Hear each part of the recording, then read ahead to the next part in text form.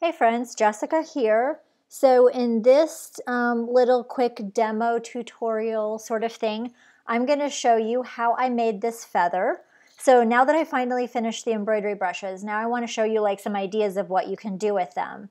So whenever I was doing this feather, I first of all kind of decided my color scheme that I wanted, and I went over to my artboards and I grabbed these and I copied them and pasted them over here so I can kind of have my little palette of embroidery threads ready, and it really gives me a good visual and just helps my creative process a little bit more. And if you notice, I even went ahead and applied the graphic styles to them and using the shadows, and I have more shadow options in the latest update. So if you haven't updated it, re-download it from wherever you've downloaded the brushes from. And also don't forget, if you don't have these brushes yet and you want to play around with them, you can download a free sampler on my blog and basically do the same thing, just different colors. But yeah, you can totally follow along. And whenever I was creating that, so there I got everything kind of in place, ready to go. And I mean, you can see the brush strokes here, so that's pretty obvious. But the first thing that I do is I'll create like a layer. Where did I put it? Here, with just a simple sketch. And so I created this separate from my embroidery layer, and I just used the default Illustrator brush here, the little whatever this one is, and made just a little sketch, lowered the opacity and locked the layer, and then I did my embroidery on top of it. And it gives me a good little guide, you know, a little outline, but it's always good to have a sketch no matter what you do. So I had that over here and used that as my little sketch, and as you can see, it lined up. It was cute. And then I just simply drew these, and here I actually recorded my process. Oh wait, no, I can't show you, I don't think. Let's see, I don't know if I can play a screen recording here. Well, okay, maybe I can. I'm gonna scroll through this because I wanna give you value and give you ideas, but sometimes I don't need to go through every single thing while I'm making a demo. So you can see I went through and just followed my little pattern that I had made. And what's cool about the way that I made these colors, it makes it really easy to make a little ombre kind of effect, and just had some fun with that.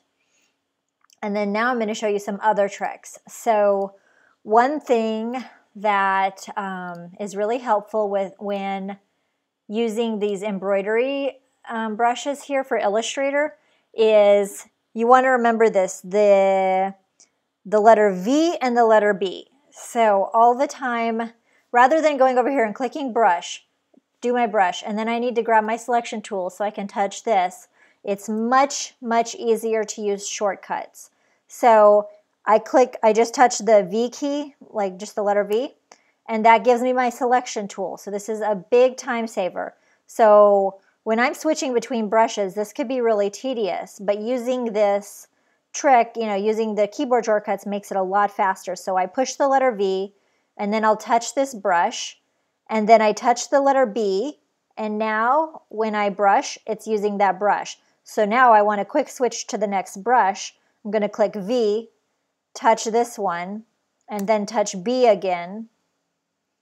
And now I'm doing that brush. And now once again, I'm going to touch the letter V for my keyboard shortcut. I'll touch this and then go to B, and then the next brush stroke is going to use that. And same thing, V, touch that, B. So keyboard shortcuts are your friend. And as you can see it, whenever you brush it, because I touched this that already has the little drop shadow on it, then your brush stroke will have the drop shadow. So this is a really good productivity tip for working with the embroidery. And let's see here, one other thing that I like to do sometimes, I'm just going to show here. So I'm going to grab this brush and click B, and I'm going to make like I did over here. So I'm just going to make this little, you know, kind of shape. And one thing that's good to do, I want this thread to make sure that it's behind this thread so it'll look nice. So I'm going to click V, I'll grab a thread and click B. Now, if I go over here, this area, you can click draw behind, and so that way whenever you draw, it's behind that. So that's a nice little trick if you're, if you have something like this that's on the same layer, then that's a good trick. And then always just make sure to go back to draw in front, because generally we draw in front. But that's something that helped me. So I enjoy to share these little tips with you. And what else did I want to show you?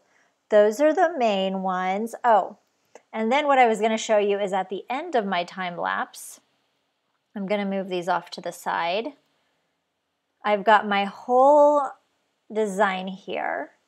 But let's say I want this, I want to have this thing to go around the edges or make a graphic using this. But, it's only in one position. Maybe I'm like, oh, I love this, but I want it to be curling this way and curling this way. Well, this is the cool thing about Illustrator is I'm going to save this one over to the side. I'm going to click copy and paste. Give myself a different one to work with because I don't want to mess up my original. So I've got this one. I'm going to turn it this way. And if you're making brushes, it's always good to go left to right. So, because that's the way that, rather than having, anyway, it's just how it works for brushes. So, it's going to go this way. So I'm going to set up my brush going that way. Now I'm just going to go open my brush panel. I'm taking the whole thing that I just made, and I'm going to drop it in there, click Art Brush, click OK, and this is going to turn this into an art brush, and I'm going to leave it as stretch to fit stroke length. I think it's okay. I'll click OK, and I've got that new brush right up there. I've actually made one before.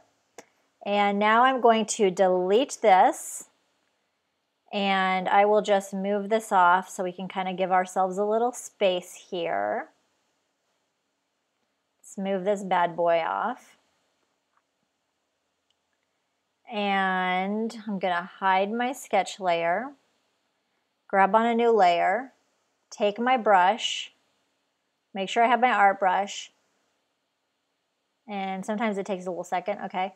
And now I'm just going to go like this, and I can use that.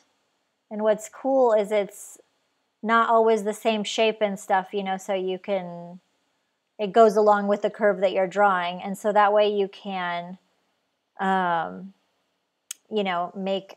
make a cool border like this, or have multiple ones and not have to they can all have different curves and directions, which is really cool. Although one little tip is that I drew this with a curve on it, but if I was going to draw this again, knowing that I'm going to use this as a brush, I would have went ahead and made this completely straight, because then it would follow my curves for my brush stroke a little bit more closely. But that is really cool, and so you can have it going all different ways, and it's just a big time saver too, rather than copying, pasting it around the borders, and then using a puppet warp or something to give it a different angles. It's you can see here, this had a curve like this has a curve like this, they all look different. And you can make some really cool things like that. So hopefully you guys enjoyed these tips. It'll give you some ideas for your own embroidery work. And have a little fun. And if you have any questions, just let me know. And then I'm going to, what I'll do is I'm going to have my little file for this available for my Patreons, so they can so you can learn from this. So I'll have my my artboard, my sketch, the brushes, so that you can kind of play around with this, make your own, and it saves you a lot of time. And I'm even going to leave this available for you so that you can, change the threads or learn from it or whatever. So I'll have that on my Patreon, available to download for my tools and tutorials and up memberships. And then just stay tuned to make sure you're subscribed, because if you like this content, I am doing a lot of tutorials this week with the embroidery brushes. And don't forget to get your free brush set on my blog.